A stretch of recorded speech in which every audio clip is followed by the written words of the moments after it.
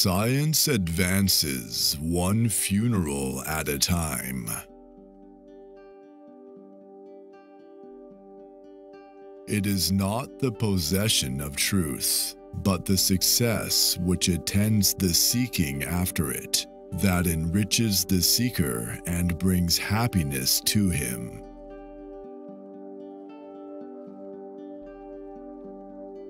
Science cannot solve the ultimate mystery of nature, and that is because, in the last analysis, we ourselves are a part of the mystery that we are trying to solve.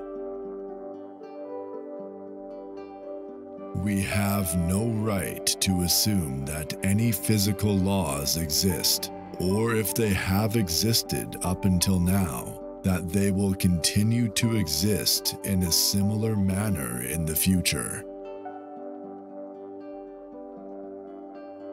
There can never be any real opposition between religion and science, for the one is the complement of the other.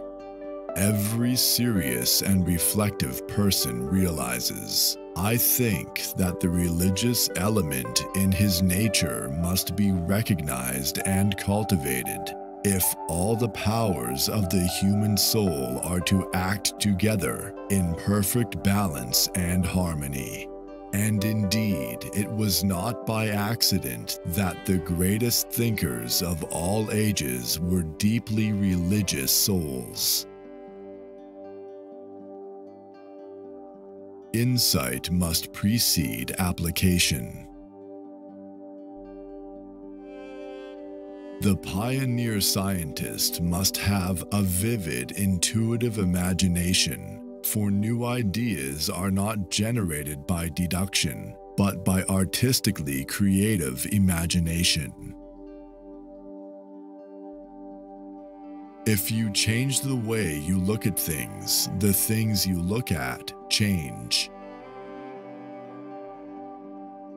A new scientific truth does not triumph by convincing its opponents and making them see the light, but rather because its opponents eventually die and a new generation grows up that is familiar with it. An experiment is a question which science poses to nature, and a measurement is the recording of nature's answer. I regard consciousness as fundamental. I regard matter as derivative from consciousness. We cannot get behind consciousness. Everything that we talk about, everything that we regard as existing, postulates consciousness. New scientific ideas never spring from a communal body, however organized, but rather from the head of an individually inspired researcher who struggles with his problems in lonely thought and unites all his thought on one single point, which is his whole world for the moment. Experiment is the only means of knowledge at our disposal. Everything else is poetry, imagination.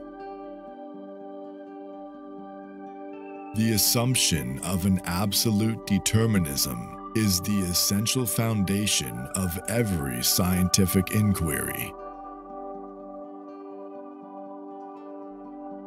Anybody who has been seriously engaged in scientific work of any kind realizes that over the entrance to the gates of the temple of science are written the words, "Ye must have faith." This is one of man's oldest riddles.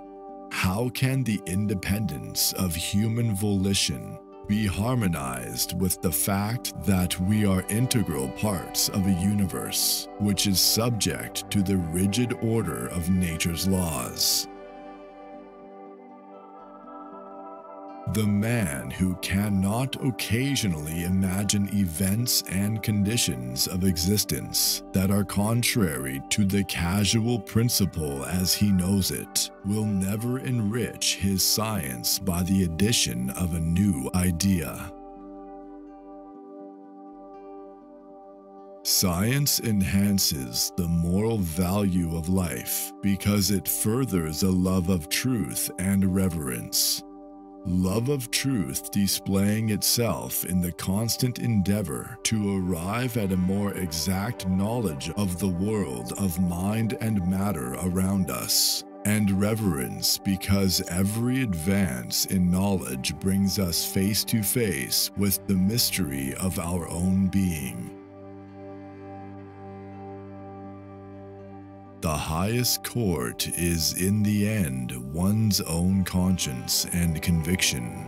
That goes for you and for Einstein and every other physicist.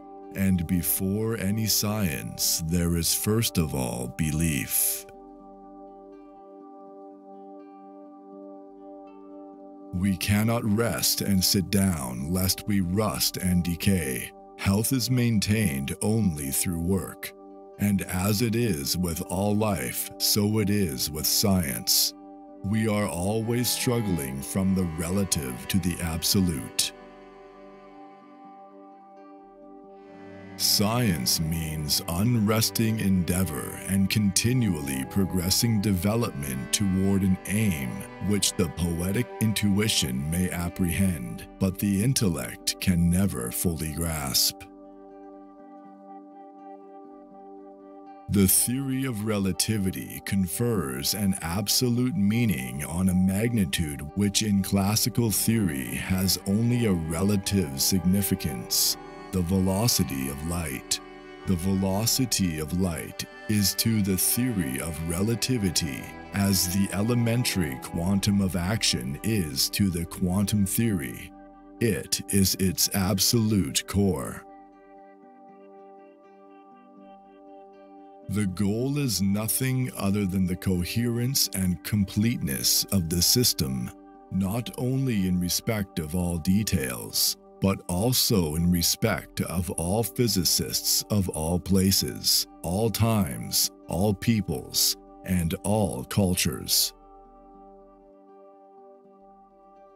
No burden is so heavy for a man to bear as a succession of happy days.